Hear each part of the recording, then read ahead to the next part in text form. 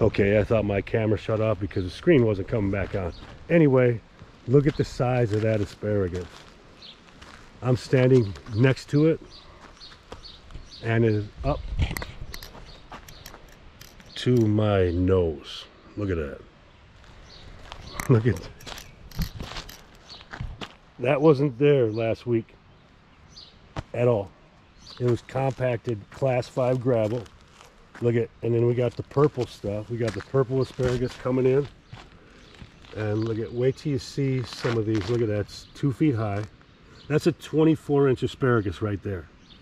There's another one. In a week, that one's gonna be the same size, less than a week. Another one. Wait till you see the thick ones down here. Look at the size of these asparagus.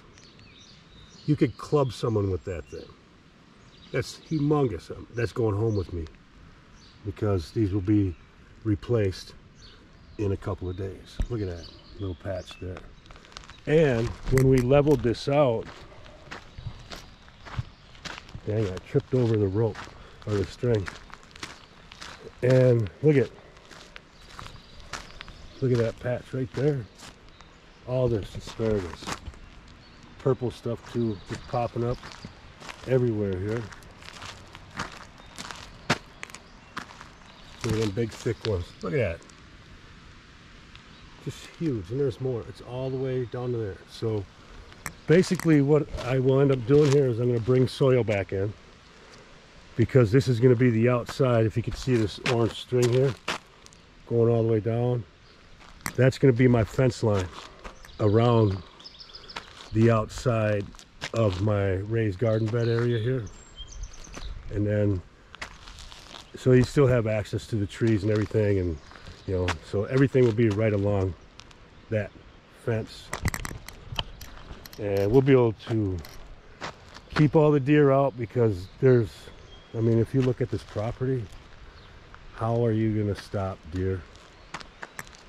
The only way you can do that is to keep them out with a fence, because you're in the middle of nowhere here where the deer own this place, you know what I mean?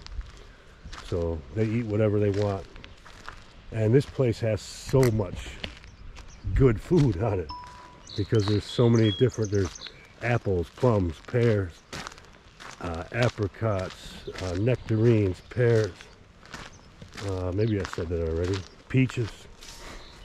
Here's a hazelnut tree, another hazelnut. I planted 5 of those last fall and gonna have to mulch them again. But look at the size of this horseradish. That was not here a week and a half ago. So I'm gonna come in here, cut this grass down as far as I can, and consolidate. There's another horseradish over there, and then if you look further down there, there's a nice huge one down there. So we're gonna dig those up and bring them here and plant them with these. And this whole square, I'd have to say it's gonna be about 40 feet by 15 feet wide, and it will be, it's a perennial horseradish garden now. And what do we have here? I don't know what that is, but and there's my grape trellis I built last fall. 2 150-foot grape trellises, and there's 1, 2, 3. I think there's 35 or 36 total grapevines along these trellises, and then in the middle is all plum trees. And if you look at all these plum trees, you're gonna have to go through and mulch all these trees again. And but look at all the baby plum trees in there. All, this one doesn't have any, but this one has a lot of them growing around the base too. I think I saw this one, but a lot of these have plum trees growing, little pups growing off the side. So we're gonna make more plum trees out of those. And same with some of the apple trees. They got some little pups growing too. All right, that's the end of the grape trellis here. And the last plum tree. Let's see if there's any plums on here yet. I don't see anything. I'm not... Oh, yeah, there's one right there. I don't know if you can see that. So the plums are plumbing, if that's a word. And if it's not, guess what? It is now. And it's mine. But let's see, this tree. I don't see any on this one yet. But, you know, come back a week from now, these plum trees are going to be full.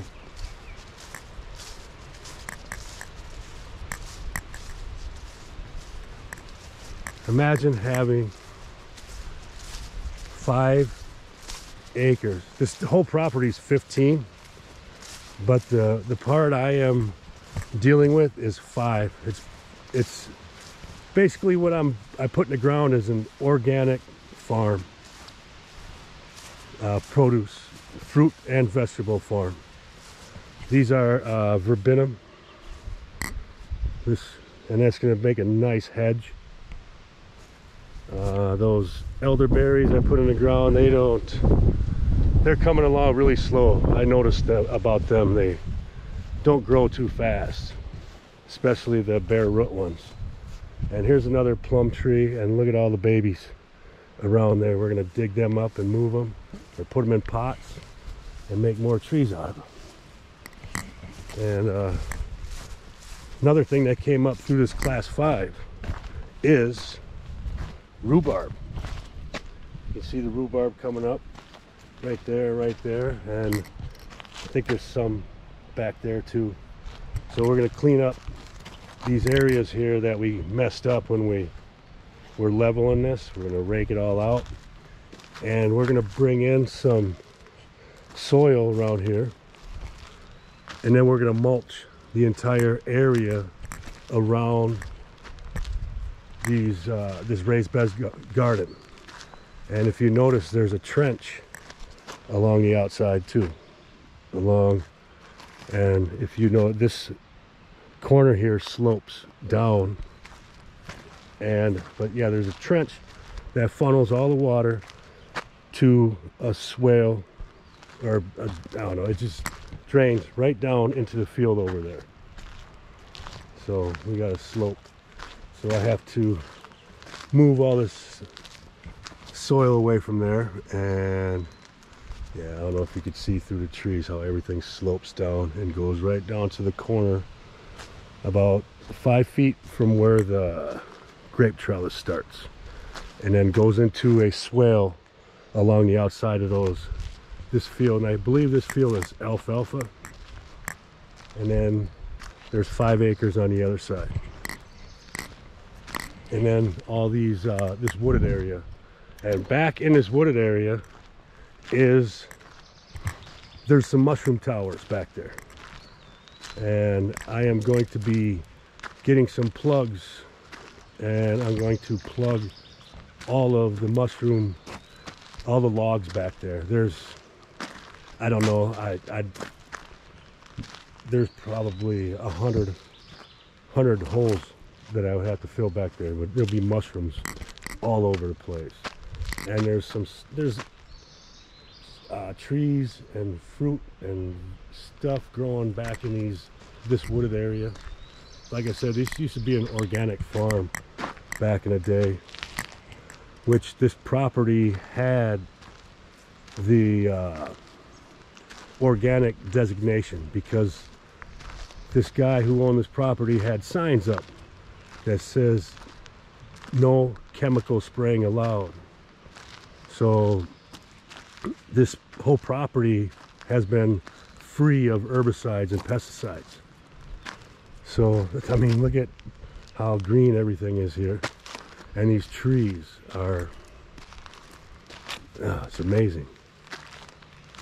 But that's enough for me talking. I got to get back to work. I got to roll out this landscape fabric and then start putting the raised beds in.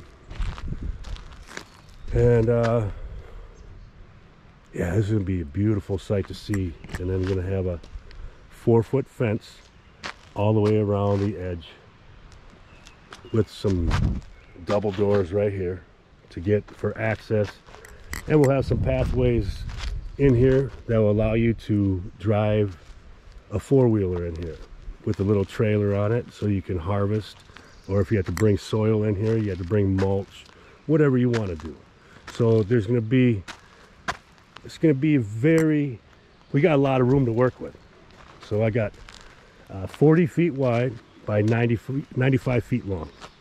Okay, the entire area is 110 long by 60 feet wide.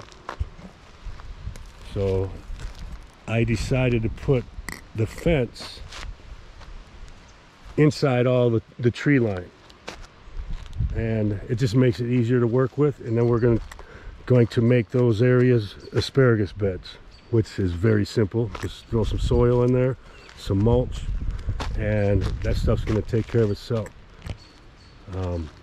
Anyway, time for me to get back to work, and I will have some more images and video for you later on today. Have an amazing day, my friends. Grow food, not lawns. See ya.